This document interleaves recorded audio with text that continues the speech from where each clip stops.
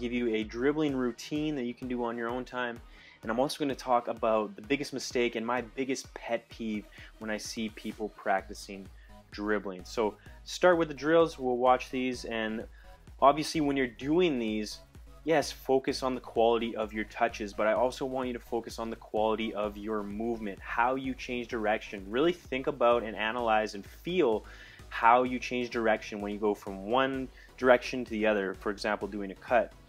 So really focus on your body movement as well as your touches. The other thing I'm going to say is just challenge yourself. If you're not losing the ball because you're trying to go faster, then you're not going to get anything out of the drill. You are going to lose possession. You're going to lose the ball sometimes. That means that you're pushing yourself and that you are trying to improve. Now, when that happens, do not get frustrated. Just keep yourself composed, think about what you did incorrectly, and practice and practice and keep practicing until you get the result that you want. I will send the Better in 1 Day Soccer Blueprint to anyone who comments #soccer on this video.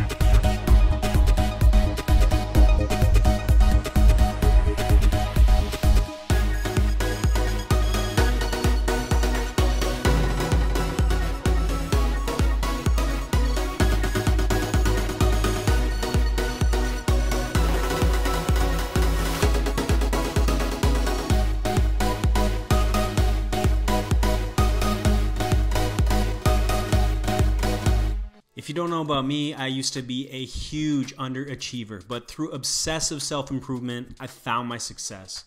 Earned a college scholarship, played for my national futsal team, a YouTube channel with over 100 million views. I've helped players worldwide, and I'd love to help you improve faster and achieve more.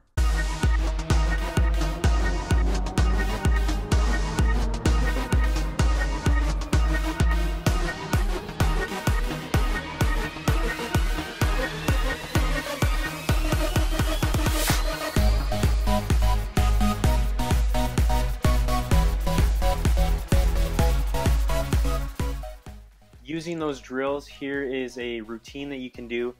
For each of the drills, you're just going to do 30 seconds of work. So you're going to go for 30 seconds, going nice and fast, pushing yourself, focusing on the quality of your touches, focusing on the quality of your movement. If you lose possession, you just get the ball back and keep going for those 30 seconds. Now, after those 30 seconds are done, you're going to rest for 30 seconds. So really focus on your breathing, focus on keeping yourself calm. Focus on your recovery. Don't just stand there panting with your hands on your knees. Really focus on getting your heart rate down so you can go again. After those 30 seconds of rest are done, you're going to go for another 30 seconds of work. You're going to do that for 3 sets for each drill.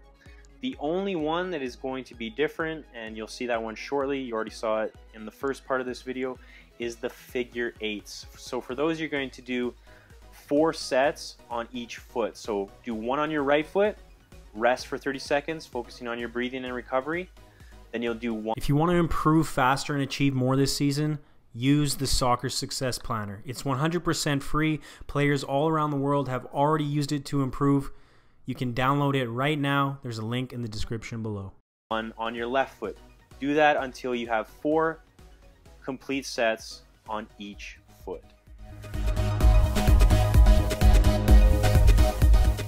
Here I want to talk about maybe not the biggest mistake, but my biggest pet peeve when it comes to practicing dribbling. And I'm not really the biggest fan of cone dribbling. It's not something I do on my own time. Why? Because for me, it's not match realistic. Yes, it is a good way to improve your skills. You'll get more touches on the ball. It'll help you become better. If you're a beginner, maybe this is something you want to spend your time with. But I want you to ask yourself, is this realistic? Am I going to dribble like this in a game when defenders are trying to tackle me and I'm trying to keep possession of the ball or I'm trying to attack? So all the drills that I do for myself, I like to make them very match realistic. Even if I'm performing a cut, my movement still has to be realistic. Sprinting with the ball, quick change of direction, sprinting off in the other way, keeping good close control of the ball. So always ask yourself, is what I'm practicing today, whether that's dribbling, shooting, ball control, fitness, running, is this match realistic? Is this going to convert into my on-field performances? So obviously watching this video isn't going to make you a better dribbler. You actually have to put in the work. If you want a dribbling routine, this one is great and it will work for you. It'll help you improve your dribbling skills, your confidence on the ball, and your touch in both feet.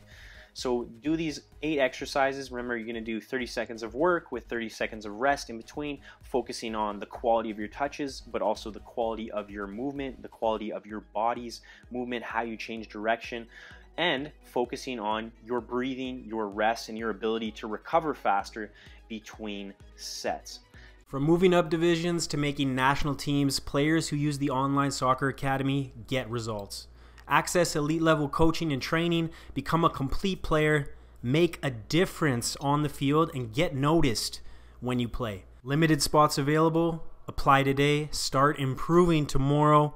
Link in the description below.